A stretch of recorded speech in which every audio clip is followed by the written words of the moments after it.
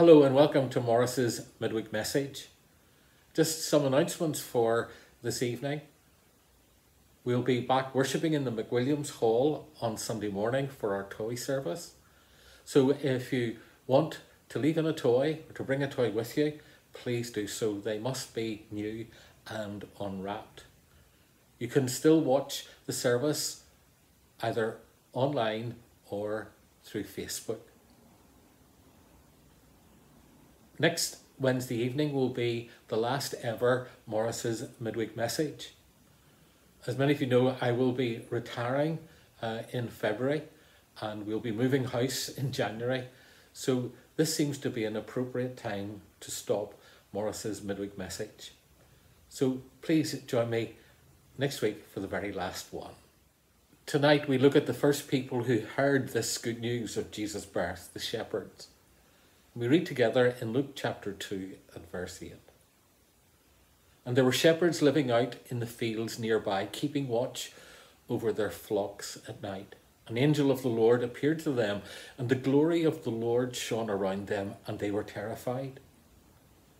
But the angel said to them, "Do not be afraid. I bring you good news that will cause great joy for all the people. Today, in the town of David, a Saviour has been born to you. He is the Messiah, the Lord. This will be a sign to you. You will find a baby wrapped in cloths and lying in a manger." Suddenly a great company of the heavenly host appeared with the angel, praising God and saying, "Glory to God in the highest heaven, and on earth peace to those on whom his favour rests."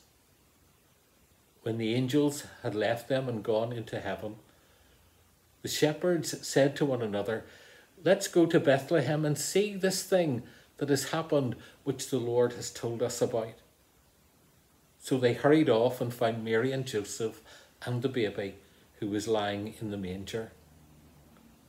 When they had seen him, they spread the word concerning what had been told them about this child. And all who heard it were amazed at what the shepherds said to them. But Mary treasured it up all these things and pondered them in her heart.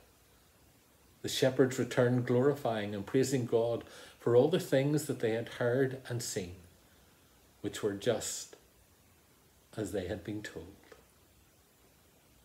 We know that God will bless this reading of his holy word. It was just an ordinary night on the hillside outside Bethlehem.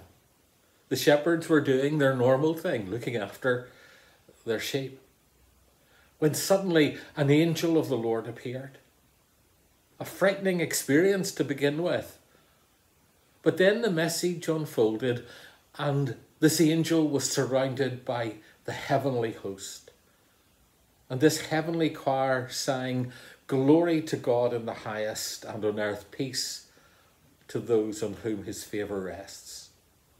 And of course they'd been given this wonderful message that Messiah had been born, and they would find him in a stable in Bethlehem. Why was it that these shepherds were the first to hear? They were way down the pecking order in society, nearly at the bottom actually. So why was it to shepherds that God chooses to reveal the birth of his son? Well, Jesus himself called himself the Good Shepherd. And so there's this huge affinity with shepherds. Psalm 23 is all about the Lord is my shepherd. Maybe that had something to do with it. Also, it is more than likely that these shepherds looked after very special sheep. The sheep that were to be taken to Jerusalem, to the temple, and they're used in the sacrifices of the temple as a sin offering to the Lord. And later on, John the Baptist was to say of Jesus, "Behold the Lamb of God who takes away the sin of the world." So there on the mountainside, the angels revealed who this baby Jesus truly was. And so the shepherds decided that they would go and see if this was true. And as they entered that little stable, they saw the baby in the manger, they then realized that what the shepherds said was true. The shepherds realized who Jesus really was.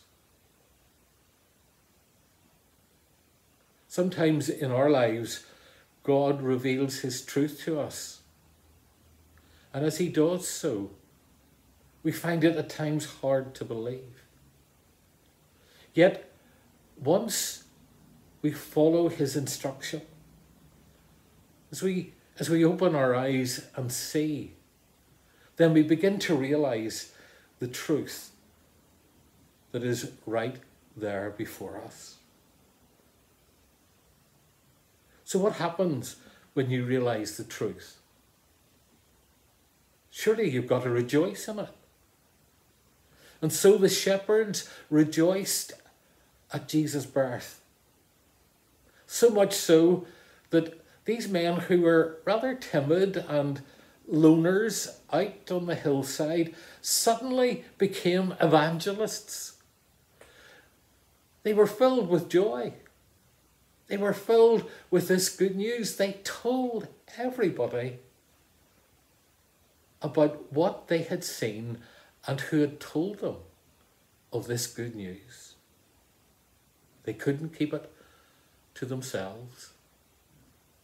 So sometimes we think we're a bit timid and not very important. Well, you are important. And suddenly when you get good news, wonderful news, you have really got to share it. At this Christmas season, we come and we offer our worship to God. He speaks to us just as the angels spoke to the shepherds. He speaks into our hearts. He reveals to us who Jesus is. Then it is our responsibility to check out if it's true. And once we do, and we realize who Jesus is, then it should fill our hearts with joy and thanksgiving. And we should rejoice at Jesus' birth. In the midst of all that is happening in our world today, in a year 2020 like no other that we have witnessed or could have imagined, even this time last year happening, one thing remains constant as we approach this Christmas season. The one who offers life, the one who offers hope, the one who offers peace, the Lamb of God who takes away the sin of the world, was born to become Saviour, Lord, and friend. That's good news for this Christmas season. Shall we pray together? Ordinary shepherds heard good news, tested it out, saw that it was true, and then their hearts were filled with joy, and they burst forth to tell the good news.